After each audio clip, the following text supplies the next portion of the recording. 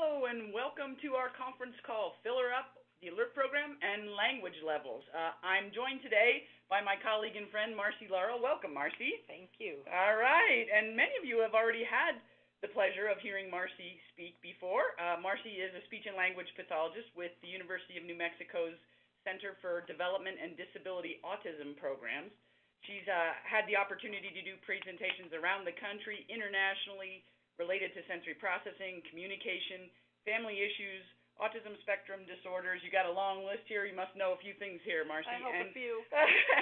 I always appreciate the chance to share, and Marci definitely appreciates the chance to share with ideas with communities. You're such an incredible, connected lecturer that way, and I feel privileged to have you here. Thank you. She also has the perspective of being a parent of two children with some sensory processing challenges, so she knows from where she speaks. Marci has so many wonderful accomplishments and wears so many hats that I'll include a full bio with the resource list that you'll be getting after the call here, or those of you that if you're listening to this in the recorded version in the future, why you'll already have that. So I'll have the full bio in there so you can get the full effect of all her wonderful experience, but no worries there. So I am going to start. Sometimes I do a little sound effect, but this time I felt like a quote seemed incredibly appropriate as we talked about language levels. Although I did think about doing like the song, talk about it, talk about it, talk about it. That would have been good too. I know, but then there's copyright issues, and my version is so poor that then we don't have to worry about any copyright. No one would want to claim that. So this is a quote from the NIH website, and you'll get that web link in your resource document. And it talks about the importance of self-regulation, language, and learning, which, of course, the interconnectedness there is not a great stretch by any means. So here's the quote. It says, learning occurs through a process of engagement and participation in a relationship with a caring and trusted other who models the process of and provides opportunities for self-directed learning. In acquiring the capacity for self-regulated learning, social emotional skills that foster the relationship, and executive function skills that promote self-regulation, they are quite literally the foundational pieces of learning. So that seems like a good way to start, because why are we talking about alert program self-regulation language? All the whole ball of wax, here we are. So that's a little bit about the why. We have two calls, for those of you that haven't been on the calls before with us, kind of our goal, because we only have the 30-minute kind of time frame here, so we try to dig in and get through as much as we can that hopefully will be meaningful to you all. First of all, our big emphasis is to keep it simple, that we've found that often when we try to do too much at once, then it makes it impossible to actually follow through. So that's where your permission and validation to go at things gradually, pick a piece or two that feel manageable, try those, get some success under your belt, and then go for more. And then that leads into our second thing, which is basically to set folks up for success, ourselves as well as our clients and our family members, everybody. That's a huge emphasis for Mary Sue, for Marci, and me through all of our work as therapists, and then especially, obviously, for Mary Sue and me and Marci's participation in a lot of the alert program work over the decades. So really remembering that we get our best selves, we get our best product in ourselves and in the others that we care about, live with, work with, when we set them up to be successful for the task that we're wanting to do. I know that seems a little duh, but we'll kind of just go at it there. So I want to remind everybody on the call that you'll receive an email document with your links and your references to the resources that we mentioned during the call. So don't get stressed or worry about scrambling to write things down as we talk about them. You'll get the information and have it, so no worries there. Let's see. So we'll just kind of dive right in. One of the things that we always try to remind ourselves as therapists anyway, and those who use the How Does Your Engine Run alert program materials, is that obviously our engine levels affect the quality of our language levels. And so, again, that's not earth-shattering news to anybody, but it's a worthwhile precaution so that when we're not in a just right place, or our individual that we're working with or living with is not in a just right place, simple and short directions, not long discussions that require a lot of processing, are going to be the best way to go. And then when the individual is in just right, that's when we can have longer discussions with more content put in there and allowing more time for the individual to process and make sense of and agree to things ahead of time. So, Marci, elaborate a little bit about that from your speech therapy perspective on that.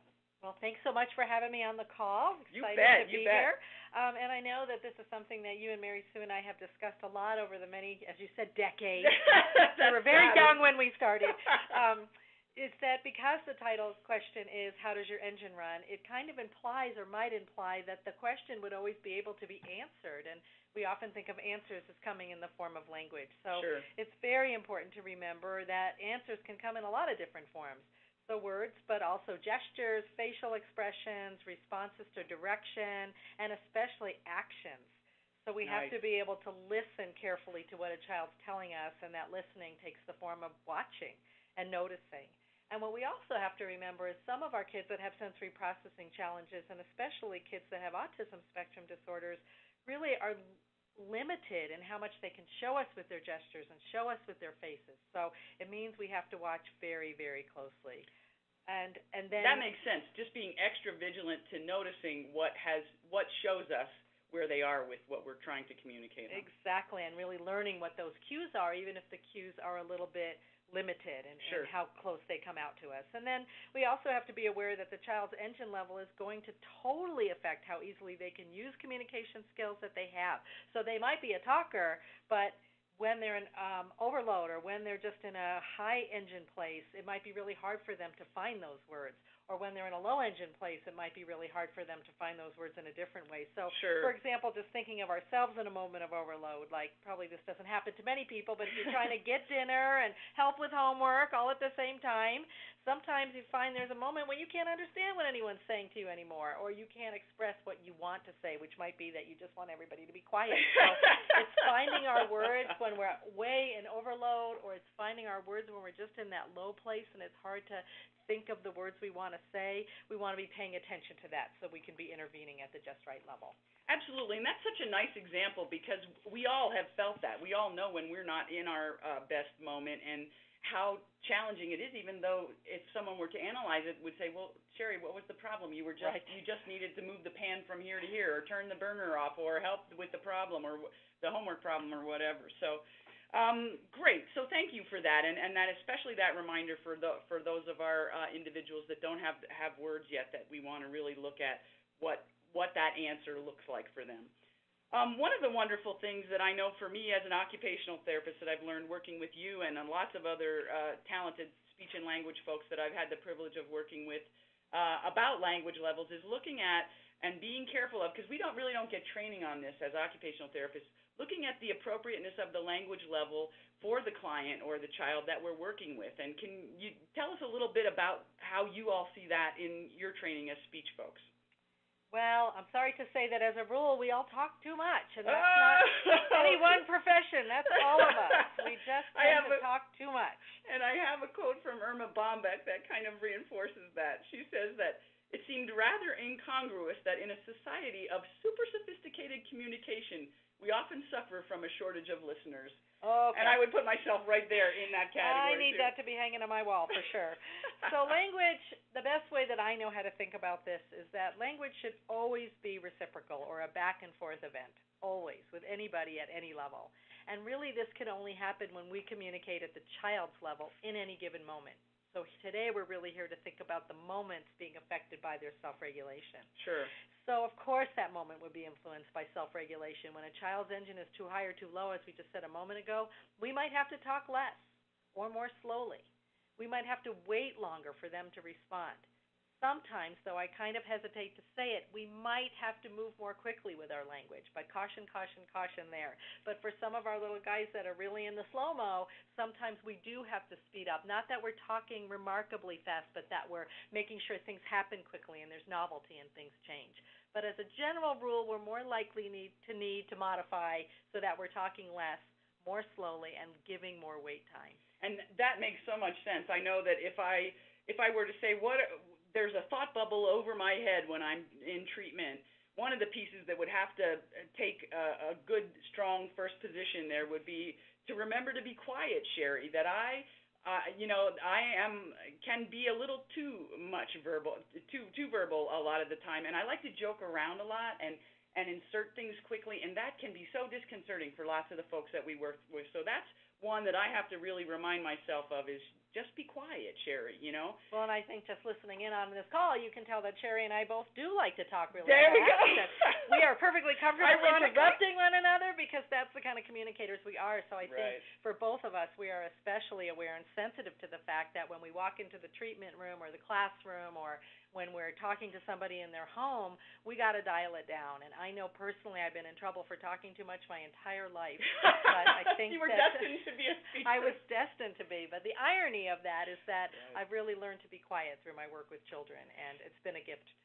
And it's great that you bring that up, too, because it's true. We're pretty comfortable with each other, and interrupting can be a part of this call, but it's something we agreed to beforehand. Right. It's also that both of us are talking about something that we're pretty comfortable talking about. It's not our first time talking about this kind of information. And if that were the truth, I would be really hesitant to interrupt you, but I know how well versed you are with this, so I'm thinking, oh, okay, well, this is good. We can insert pieces and it's going to be okay. And so I just thought I'd put that in there, that, of course, that's something that we talked about before we even started our call, and really remembering that we may need to consider that when we're looking at how we're interacting with our people that way.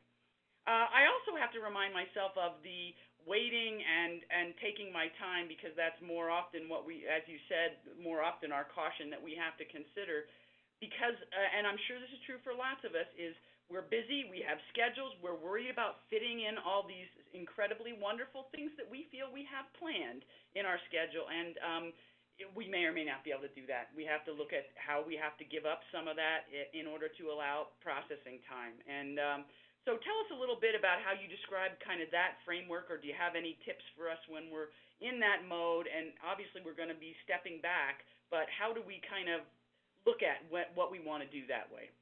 Well, this is something I've thought about for a long time, and there are certain rules of thumb. Okay. But I have to say, in truth, what I have come to believe is that it all comes down to reciprocity, which you might be starting to notice out there. That is a very obsessive interest of mine. I'm fascinated by the ways that we are back and forth in our communication with other people. And if you had the misfortune to be having dinner with me, you would see that I really like to talk about this a lot. But if you strive to have a back and forth communication, meaning I have a turn, then you have a turn, that is really going to inform your language behavior, whether you're talking to another adult, to a child, to anybody. And so if you really want to be sure that I have a turn, then you have a turn, you have to wait. You don't have a choice but to wait. Otherwise, you will be the only one talking. And we have all been there when we're the only one talking, and that, in fact, is not communication. So it's really... And there's a great quote, I'll just slip in here, from Fran Lebowitz that Mary Sue found online, and I put it into your resource document, folks. It says, the opposite of talking isn't listening. The opposite of talking is waiting. Oh, so it really reinforces what you're telling us here. It's a beautiful quote. And the thing that we have to remember, and I think can sometimes really be enlightening to remember, even for those of us who have worked in communication for a long time, is that communication boils down to sending and receiving messages. You're sending and you're receiving. It's like a game of catch going back and forth. And so that communication is essential to self-regulation in the way we literally teach the ALERT program by communicating to children, but also, in the way that we stay in a just right place by handling the just right amount of information. So it's another strategy not only for getting across the concepts of the program, but really allowing the children we're working with to be in the just right place because we're giving them the just right amount of information. So no piling it on. No piling it on. Okay. And how do we know it's the just right amount? We know it because we have back and forth communication. You're really aiming for 50-50, even with a child who's nonverbal, even with a child who doesn't communicate where communication is not one of their strengths. You can always aim for 50-50, back and forth. And I love that. And when we were preparing for this call, I was just so jazzed about that, because I think a lot of times many of us can easily make the mistake that because someone is not giving us back words, they don't have the potential to give us back lots of that communication and the 50-50 that you're talking about. So for those of us like myself, we dial it back, wait for the 50-50 part, look at whether we're getting that, and then that's our cue as to whether we're giving the just right amount of information. Absolutely. and not overwhelming, not doing too much, not doing too fast, all those things. I like to think think ping pong, not darts. Back and forth. Back and forth. Oh, that's a quotable quote. That's a good one. Think ping pong, not darts. Yes, I love it. Well, for those of us who are working or living with individuals who aren't using their words yet, talk to us a little bit about turn-taking strategies that kind of support communication, because I know you have a lot of good information for us there. So true. It is always possible to be reciprocal. That's very exciting to me. Huge. That means that we have to change the way we do activities. So, if I'm in a classroom or I'm working with a couple of kids or I'm in home and I want to be reading a book, for example, instead of just reading the book to the child, which maybe you have found is a good activity once they get into a good place with their alertness, they're ready to listen to a book, but you add in the turn-taking. Take turns turning the pages. Take turns pointing to pictures in the book. Take turns opening to any page in the book. Don't have to read it from beginning to end. Don't have to read all the words. Do not have to read all the words, for sure. If you're losing your 50-50, quit reading all the words. The child points, the adult labels. Some kids really enjoy that. The adult reads a familiar phrase and waits for the child to respond with words or actions or sounds that they know come every time. Sometimes when kids engage in activities that they really like say building with blocks, and we're very supportive as the therapist or as the parent, and we sit back and we clap for them. Well, we laugh when they knock the blocks down, but instead we take turns putting one on, and then the other puts one on. We request a block, either by showing with gestures or saying with words the one that we want.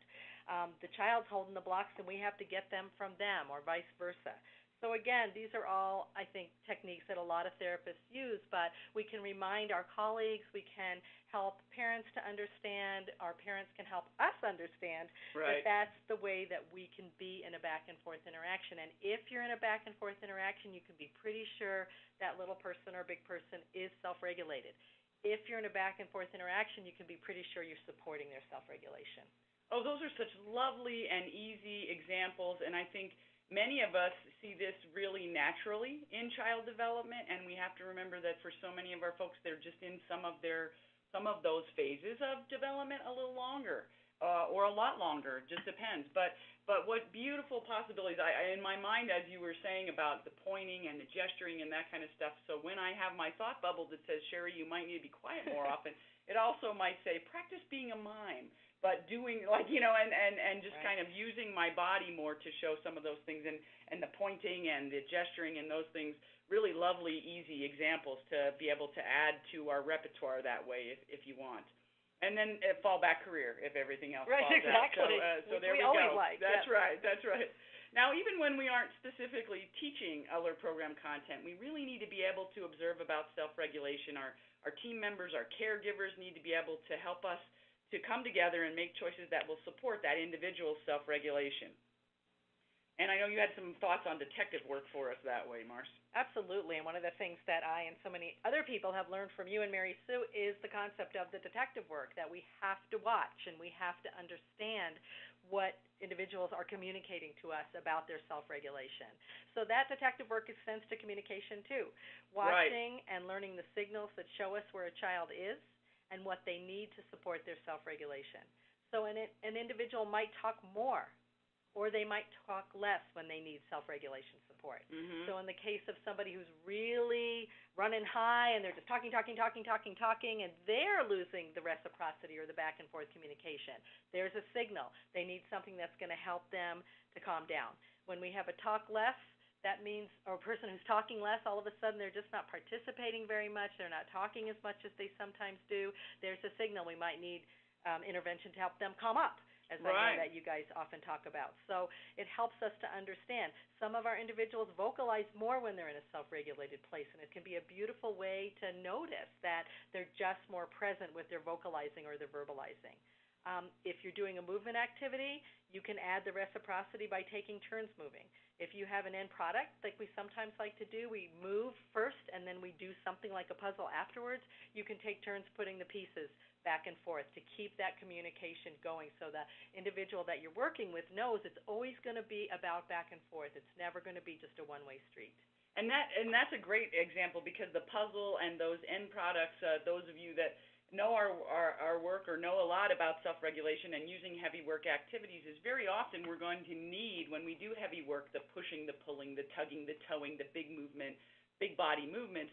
That's great, and it's helpful in terms of regulation, and it can cause escalation without those end product pieces. So we kind of described end products as things that require a little slowdown, a moment of focus, a moment of coming together and using your skills, and then getting up and doing some more heavy work. So kind of incorporating all of that together, as we do so often in joint therapy or in a lot of our home activity kind of things, going to be so important there.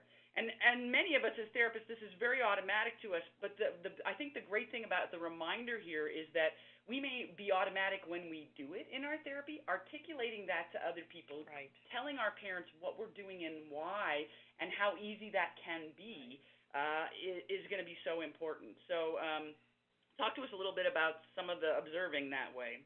Well, and one of the best ways to observe, which also matches with a great language teaching strategy, is imitation. So when we do what they like to do with their bodies, for example, or with their communication, we have to pay really close attention or we won't know what to do. If we're trying to imitate, we really have to watch. And we promote back and forth communication because they are most likely to imitate us when we imitate them. And that's a really fun thing to see when you do it. And then we can expand on what they do. So when we figure out what's self-regulating, for example, jumping, we can expand on that activity and have even more reciprocal interactions. It makes everybody happy. And there we go. Keep at it. And that's such a good point because the child, when a child doesn't have language yet, it's easy for the team to be confused about self-regulation, and here's our moment. This is it. We get to be a team and do those great detective work pieces that you described, the observation, and what do we get when we have incorporate imitation, all those pieces. Let's see. We talked a little bit about, I'm actually going to kind of skip to some other information that I wanted to make sure that we got to cover here, because, Marci, you and I can just be talking all day long here. But one of the things is that self-regulation kind of sets us up to be able to receive and apply what it is that we're learning. So talk a little bit about some misconceptions. I kind of skipped ahead here because really what I wanted to say is that a lot of people have conceptions about teaching language and that it's only when we sit at a table and it has to have a ton of structure and all that kind of stuff. So talk a little bit about that to us, for us, with us. Yeah. You can see I'm struggling at this moment. Evidently, I need a little self-regulation strategy Definitely. myself.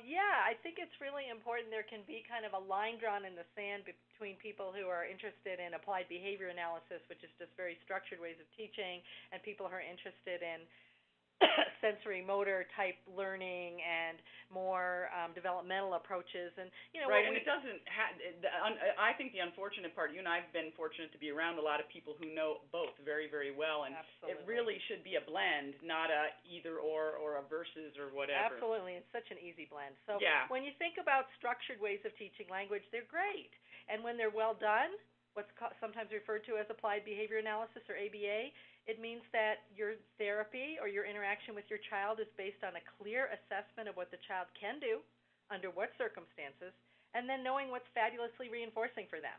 So there shouldn't be a power struggle because this learning is it's in the just right place for what they're ready to learn, and then it's very reinforcing.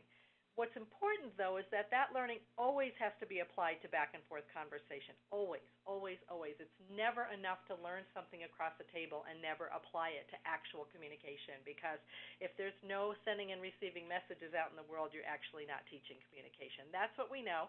And we also know, and we're talking about today, that back-and-forth conversation needs self-regulated communicators.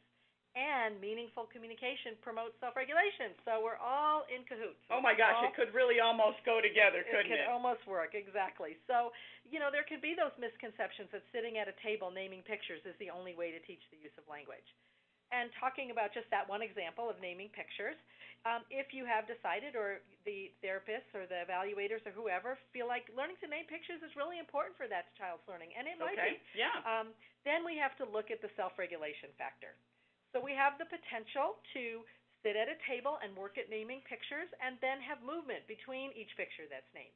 So period of movement followed by period of focus followed by period of movement. It's a great way to go. Right. On the other hand, we might get a little bold and place the pictures around the room. Same pictures. Oh, my.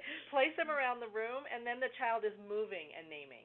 And, in another time, in another conversation, we could talk more about how that movement is actually going to facilitate their ability to pull out that name and remember what an object is called. Right. So this type of activity, running over to get the picture and naming it, might be reinforcing enough. But if we need something more tangible, if that child just hasn't had a lot of fun experiences with moving or with naming, then we might have to look for a really strong and meaningful reinforcer that will increase the likelihood that they will participate again. So we don't want to get offended that there's some kind of a food used or there's some kind of a sticker used, that's not natural. It's just helping the child learn, oh, when I do this, this really feels good to my body, and this really helps me communicate better.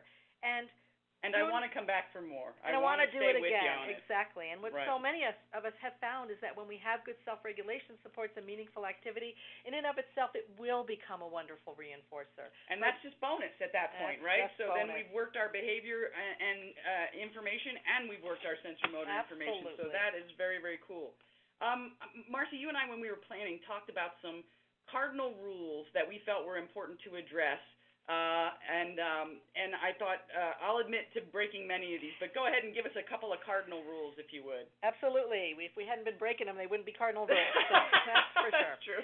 Here's my favorite cardinal rules, though. First, number one, more or louder doesn't help, unfortunately. We think it will, but it doesn't. So I always think of the example, many of us have been in a restaurant or on an airplane, and basically, if a person, a patron in that restaurant is not an English speaker, and they don't understand what's being said, talking louder doesn't actually help. Do you want coffee or tea? No. They don't understand the words. It will not be helpful. We didn't understand it the first time. We still don't understand it with the volume turned not. up. Okay. So it's, it's so natural for us to do it. So it's a cardinal rule. More or louder doesn't help. You got to be at the level where that child can understand you at their moment in time, given their self-regulation. That's what will help. Nice. Avoid repeating verbal directions. Oh, this is a hard one. I couldn't stop myself. If the individual heard it, if you think they absolutely didn't even know you were talking to them, perhaps you could repeat one time. But if the individual heard it and needs time or the direction was too complex, then it's not going to help to say it again. So when we say, do you want swing or puzzle, we stop and we wait and we're gentle. And if we don't think that they can process those words in that moment, we might gently prompt them by showing them a little closer what those two choices are, or even gently moving their hand toward one or the other so they can show us yes or no. But if you follow this rule, you'll be amazed. And in classrooms, this is just critical. Sometimes in classrooms we have great teachers, and then we have great educational assistants, and the teacher says one thing, and then the educational assistant repeats it from across the room because they're just trying to help. Right, right. Once we stop repeating directions, environment's quiet, and better processing for everyone. So even well-intentioned repeating. Oh, yeah. Not really. We'll go back to your lives and see what happens when you stop repeating. It's very exciting. Cool. And then keep it simple. The use of complex language actually often decreases the chance for comprehension. So it's remembering that we want to talk kind of at the same level or communicate with our bodies at the same level that a child communicates, and then maybe just use a little bit more. And we talked, Marci, those are great cardinal rules. We also talked about a rule that is so very important, and tell us a little bit about sensory overload and what your rule for that would be in communication here. That's just such an important one, too. So when an individual has gotten past the point of no return, for whatever reason they've really gone into a sensory overloaded state, they're having what we sometimes refer to as a meltdown or a total withdrawal, then, believe it or not, the cardinal rule is no talking, none, zero. You stop talking entirely because no language will now be processed. That includes explaining why they need to change their behavior, threatening, which I'm sorry to say we probably all have done in a moment when we're guilty as charged, just hitting the wall, or begging, please come play this game, it'll be so much fun. This is just such a common mistake, but there's no auditory processing happening when we're in sensory overload. That can look like meltdown or shutdown, and there's just no learning happening. And so that's when we back off and give that nervous system a chance to get in the just right place. Nice. And wow, what an important reminder. It's so tempting. It's so tough when the meltdown is occurring, and yet we're really going to try to stick with it and give it a good go there, Marci, learning from what you've told us. I want to fit in, I know we're getting close to our time here, but I want to fit in just two kind of great questions that we had from folks. So the first one, Marci, was if I as an adult don't use language, how will the individual learn to use language? And I thought this was such a great question. It's a great question and one that comes up real frequently. what we want to remember is that we're using communication that's at a level that's similar to but slightly above the level of the child. So if they point generally to get their message across and say a word, if they point, then we point too, and then we say a word. So we're saying, oh, you point, and I get that, but here's a way you could try later on when you're ready to say a word. If they use one word, we use two, and so on. Sometimes this is called the one-up rule. It's just a natural language teaching strategy that we know that we use with individuals who are developing their language typically, but now we bring more specific attention to it for children who are struggling to learn language. If they use a sentence, but it's kind of a simple sentence, we're not going to go into a big, long, complicated sentence. We're showing them that we can communicate in a way that they can understand, but also we're showing them how they might try communicating next. And that's really nice because we talked a little bit about this, and it's as the adults, we're doing the one-up. We're not necessarily expecting the one-up from the child. And that was a really nice distinction when you and I were talking about that. So we're modeling what could happen in the future, but allowing them to respond in the way that they have now to be able to show and interact with us. Absolutely. And then the second question I'm going to go ahead and take a little bit here. It said, how does the ALERT program affect the ability to understand language? And obviously, when our nervous system is set up to be able to process at its best, of course we'll be able to process easier, more efficiently, understand better, and be able to apply that information or that understanding better. So, for instance, I'll give a simple example just on myself, that if I were wanting to talk with someone and to attend to their conversation, and so I'm motivated. I do want to do this, right? But there's a radio on in the background, and it may be at a volume that's interfering with my ability to stay in and participate in the conversation. So what might happen is I may have more trouble answering as fully as I would like to. I may have trouble being a good turn taker. I may not be thinking as clearly as I'd like to, or I might get most of the content but miss an important piece of it. And so when we think of that radio as extra input, like in the listen category, for instance, in the ALERT program, it isn't a match for my engine in this situation. But in another time, the radio in the background could be a perfect engine support. So it's so specific to what we want, we want to accomplish, what we're trying to do at the time, and what's going on, obviously, in our environments. So taking all those pieces into consideration is going to be so important. So I want to end with a quotable quote from you, Marci, that sums up what we're going for here, which is reciprocal communication. If we're getting reciprocal communication, we will be at the right language level. This is like aha for me. Absolutely. So I can take the pressure off as an OT and not be worried. If I'm getting my reciprocal, I know I've got the right language level. So, and I know you have strong feelings on that one there that you'd like to share Absolutely. with us. And it's just, it is my favorite topic because I think it is so pertinent to everything that we do and what it means to have relationships, which Sherry started out by telling us are the basis of all learning. Really? And in fact, I have often challenged people when I've had the opportunity to talk to groups to think of a single problem in the whole wide world, and heaven knows today we are thinking about some problems pretty close to home. Plenty of world problems that need solving, so yes, if this is going to contribute to it, let's go. Thinking of any problem, can you think of a problem that couldn't be solved by back and forth communication? I really believe there are no problems that could not be solved by our ability, by an increased ability to communicate back and forth with one another, and by practicing this with the children that we work with and live with every day, we're making a real difference in the world. It's so big and so huge, and thank you for taking this much time to stay with me and talk about it. We can all go forth and do the important work of the world by supporting that reciprocal communication. So as we conclude here, and I know we went a couple of minutes over, I think we managed to keep it simple. You gave lovely, beautiful, easy examples that we can use ourselves and share with others so that we basically then will do our other piece, which is set folks up for success in all their endeavors of life. Thanks again, Marci, for joining me. Thank you. Just always learn. I enjoy these times together, and they always zip by so quickly. So I apologize that we're a moment or two over. If you liked this format, then check out some of our upcoming calls and on our website, and then feel free to check out any of the recorded calls that we have going. If anything that we said here in the call doesn't fit, isn't a match, trust your judgment, don't do it. You deserve to get professional help, and do that if you need to. I think we're ready to wrap it up here. Thanks so much for your time. Have a great night. Goodbye. Thank you so much. Bye-bye.